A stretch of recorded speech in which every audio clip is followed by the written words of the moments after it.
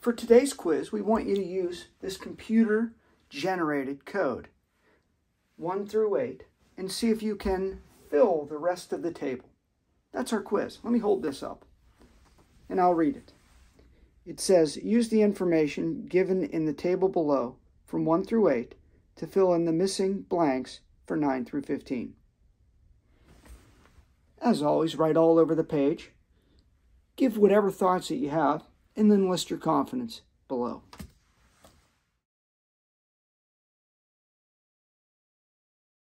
Typical student responses vary greatly. Some will just be perplexed, and they'll say, well, this doesn't make any sense. Look, 3 has 2 dots, 4 has 1, 5 has 2 dots again. This doesn't make any sense. So you're going to get a lot of that. Others will pick up on this. And remember, this is supposed to be fun, so whatever hints that you need to give for your students to start thinking about these patterns, it's good for the brain. So just ask them questions. Say, well, is there a rule that you can come up with number 1? Is there a rule that you can come up for the number 2? And how would you possibly get 3? So there's going to be a wide variety of responses here. As a teacher, make sure you encourage your students enough to keep them going. Once they see it, they'll get it, and they'll probably be rather proud of themselves. But give them just enough where they can get the rest, so they'll be successful. If you have a large table on the board, it's nice to get dialogue going with your students. Have them come up one at a time and see if they can explain their rules. First student might say, look, I've got 1 and then I've got 2, and then 1 plus 2 equals 3. So they're going to put both of these. So that's a step forward. But then they'll say, but this one doesn't make sense because this should also be 3. Another student might then come up and say, no, we already have 3 here, so we have to have a way of showing 4. So 4 would be this next unused block. So maybe we fill in the blocks before we move on.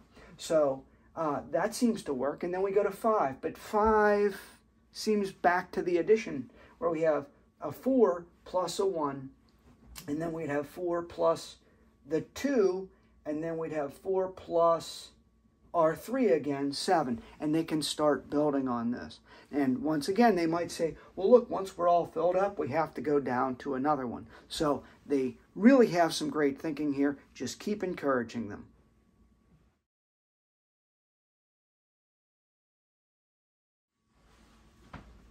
All right, the students basically have this now. Let them come up one at a time. They'll be very excited to fill in these dots. They can say, well, look, you can see we have some kind of addition rule here. This next one is certainly going to end up being 8. And then we just simply add 1 more to it.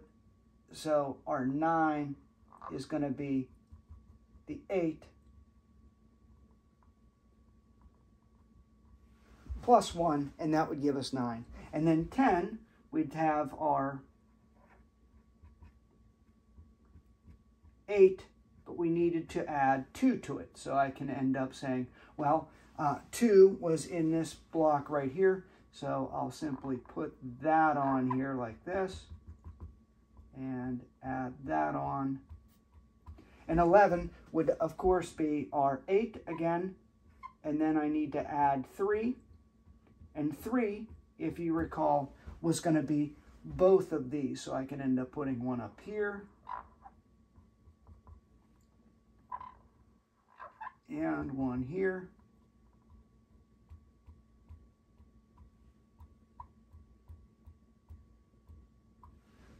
And I'll finish the rest off very quickly.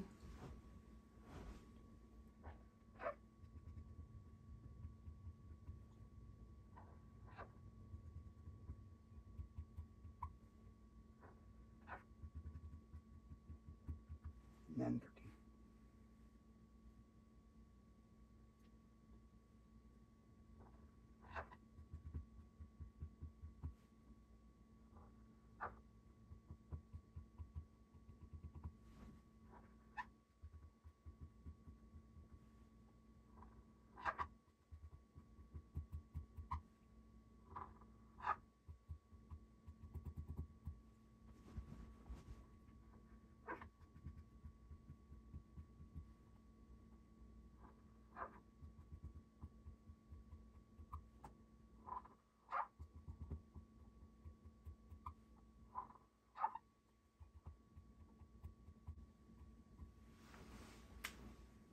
Okay, there's our solution, and it's a neat pattern once you get it.